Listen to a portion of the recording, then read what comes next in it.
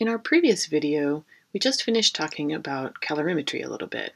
And we can use calorimetry to measure how much or how much energy a reaction gives off, but it's not something that we want to have to do every single time we hit a new system or try a new chemical reaction.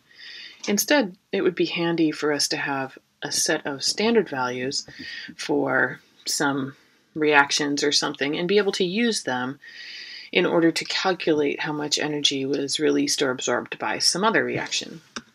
And we do this using a principle called Hess's Law. And Hess's Law really isn't a law exactly, and it's just a simple acknowledgement that since energy is path independent, we can find any path, any convenient path to get us to the reaction we want.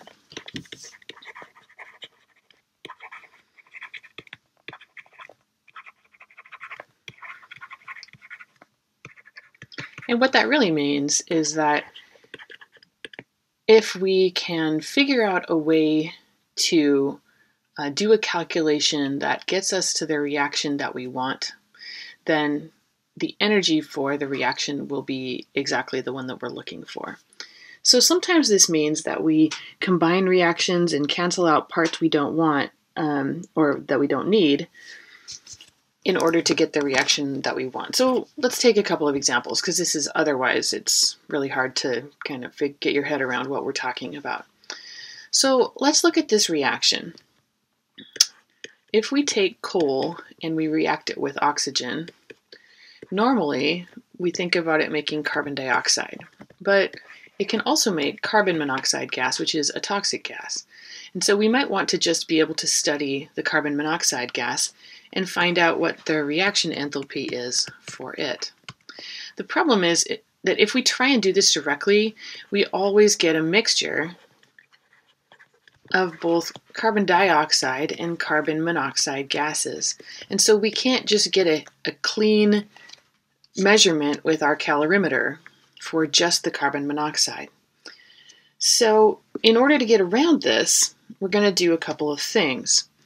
What we can do is we can look at the reaction of the coal with the oxygen to make just carbon dioxide, and as long as you have enough oxygen that's present in this reaction will run cleanly to make pure carbon dioxide. And in fact, we've measured this enthalpy to be minus 393.5. These are combustion reactions, and so most of them are going to be exothermic. But we can also take carbon monoxide gas that, maybe we produced it using this reaction, and we can purify the carbon monoxide from the carbon dioxide. And we can react it with some more oxygen to make more carbon dioxide gas. And this is what happens inside the catalytic converter of your car, that you have a mechanism there that flushes extra oxygen to make sure we don't have a bunch of toxic gases coming out of your tailpipe. So this is also an exothermic reaction that is well understood, and this is the energy that's associated with it. So I've got these two reactions. How does this actually help us? So what we can see is that if we take this reaction right here, and then if we reverse reaction 2, and we add them together, that we can use some algebra to get us to the reaction that we want. So I'm actually going to not reverse that reaction. I'm going to first do it this other way. So what I'm going to point out is that if we have this reaction that we're actually interested in, carbon and 1/2 an oxygen, making carbon monoxide, and if we add that to our reaction B,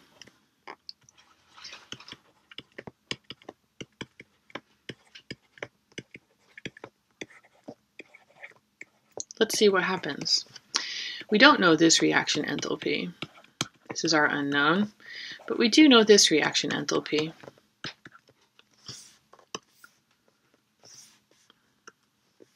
little eraser, we can do that. Okay, good deal.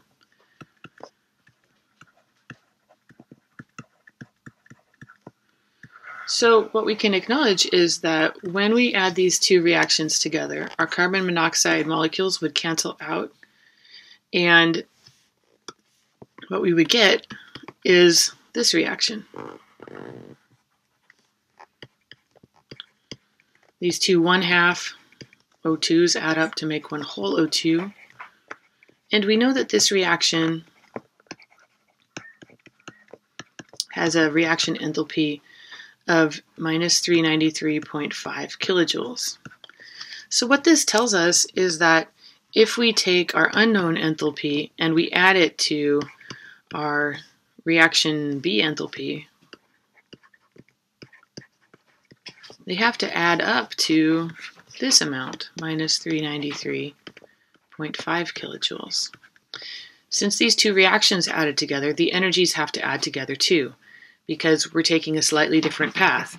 We're going through this path first, and then this one, and that's going to get us to this path that has an energy that we understand. So that means that we can just solve for the unknown by adding 283 to both sides.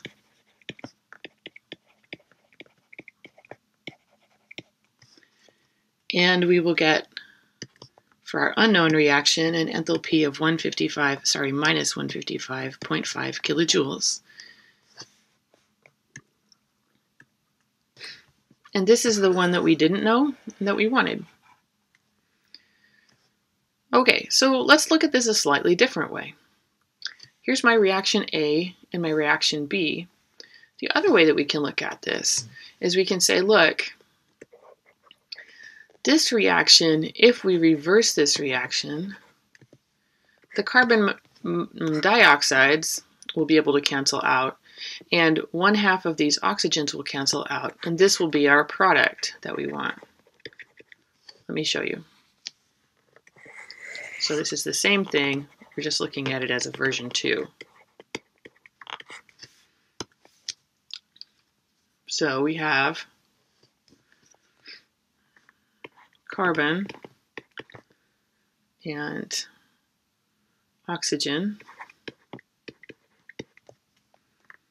making carbon dioxide, and this is the reaction that has minus 393.5 kilojoules.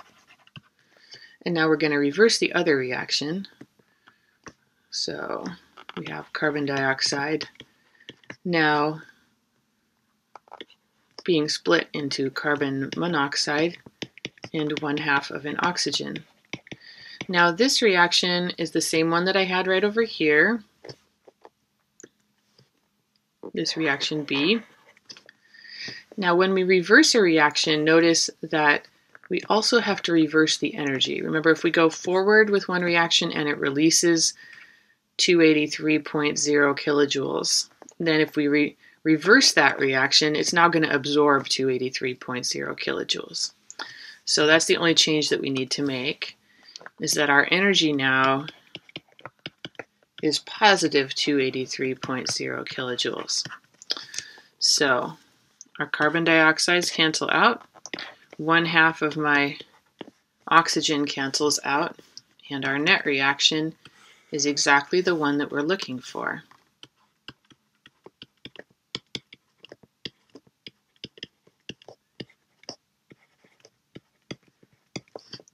And if we add these energies together, that's going to be the energy that we're looking for too. And this is exactly the same number that we just had, minus 155.5 kilojoules.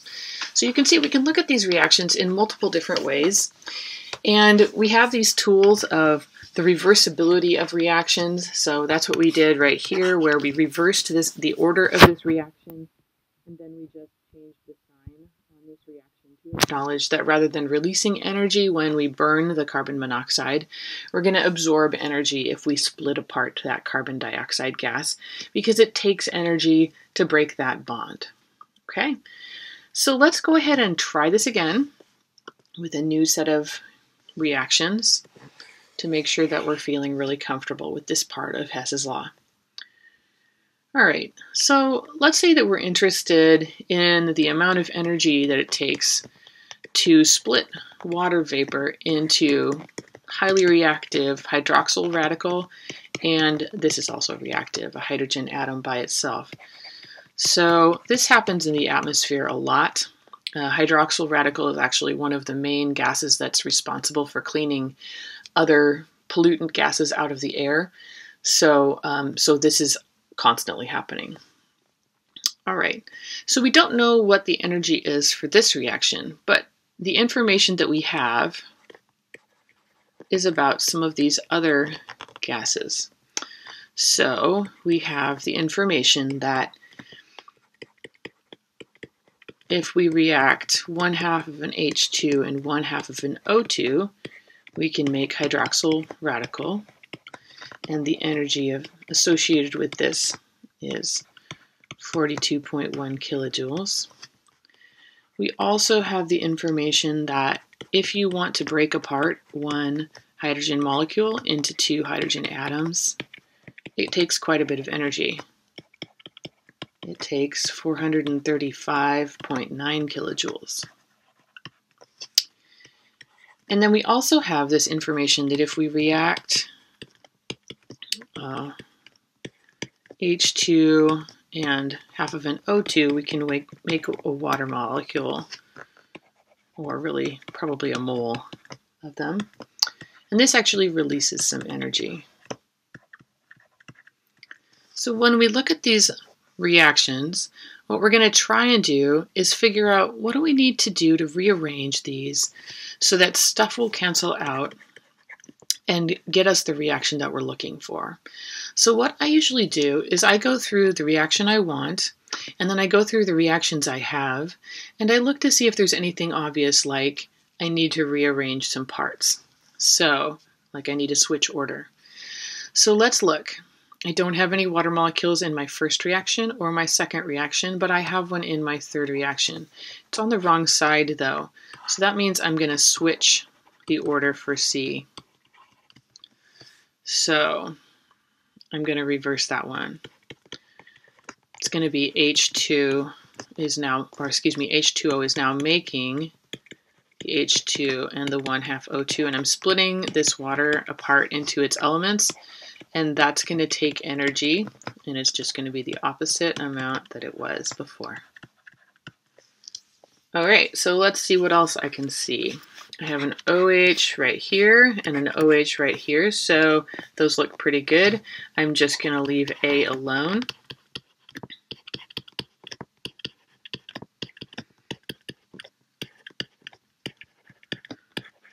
And make some OH. And the energy is just going to be as written.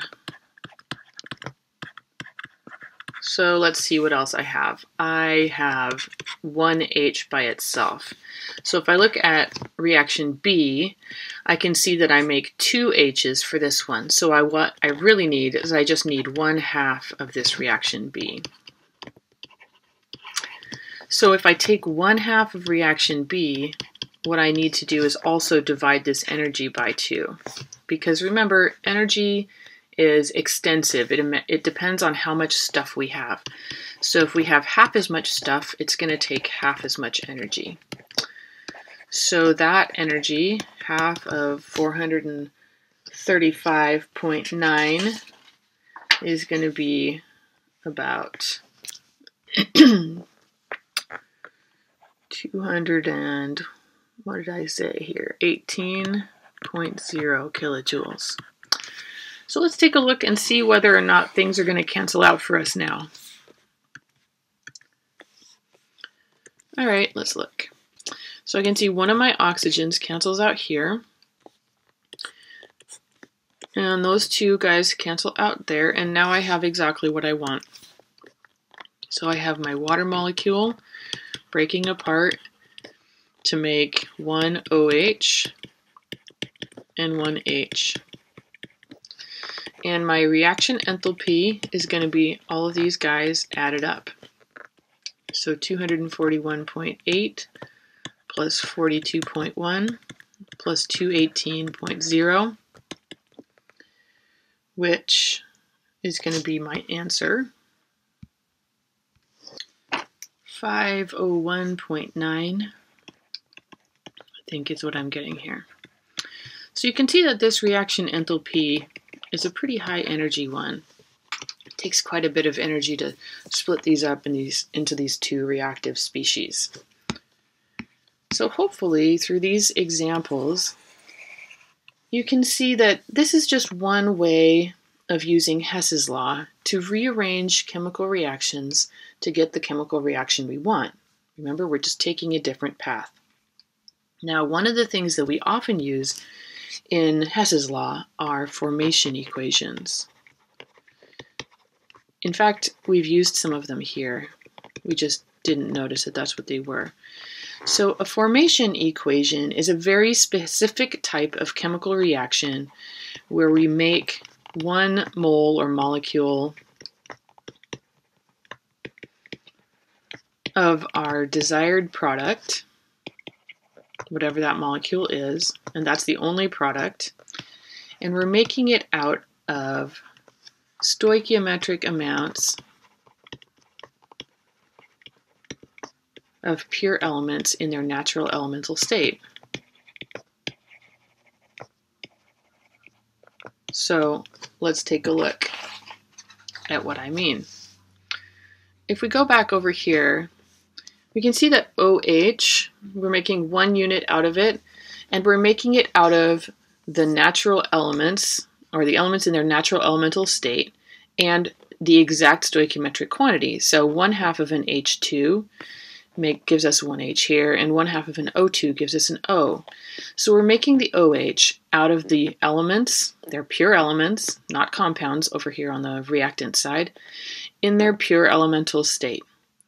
The same thing is true here for the water. We're making water out of exact stoichiometric amounts of the elements, H2 and O2, in their natural elemental state.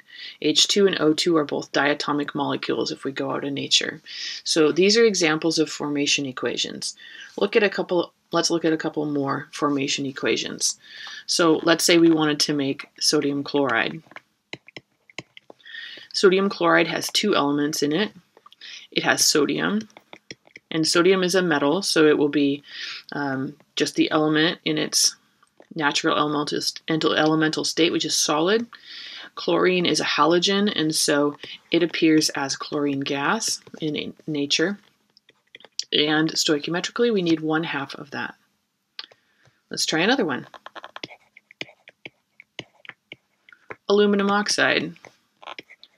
Aluminum oxide is made from aluminum. Aluminum exists in nature as a solid. Well, actually, most commonly it's in aluminum oxide form, but that's okay. Its pure elemental state is aluminum.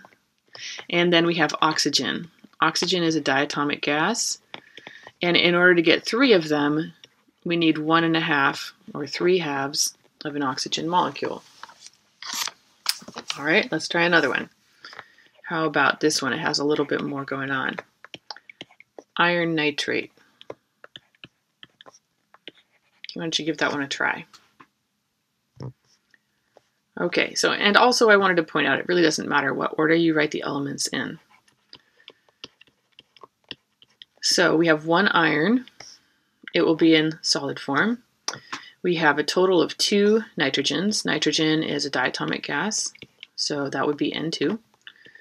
And then we have oxygen again, and we've got a total of 3 times 2 is 6. So we'll have 3 whole oxygen molecules. This would be the formation equation. So why don't you try a couple more on your own. Let's try calcium carbonate and borohydride and ammonium nitrate. Pause the video and give those a try. Welcome back. Hopefully what you found was we have calcium. Carbon exists as a solid, as coal. And then we have 3/2 O2, getting us the 3 oxygens that we need. Boron is sort of a weird element. I'm pretty sure in nature it appears just as boron solid. And then we would have 3 H2 gases. Over here, we've got 1 whole nitrogen molecule, 2 whole hydrogen molecules, and 3 halves of NO2. Okay, so formation equations are going to be really important going forward here. And what we find is that we have tables of enthalpy of reaction values that are specifically for these formation values. And in the next video, we're going to look at how we use these tabulated values to do all kinds of other chemical reactions. So if you found this process of canceling out equations a little bit awkward, don't worry. I'm mostly not going to do it this way. I show you this because it is one of the ways that we can use Hess's law, but we almost always just use our formation values, and I'll show you how to find the total reaction enthalpy using formation values next.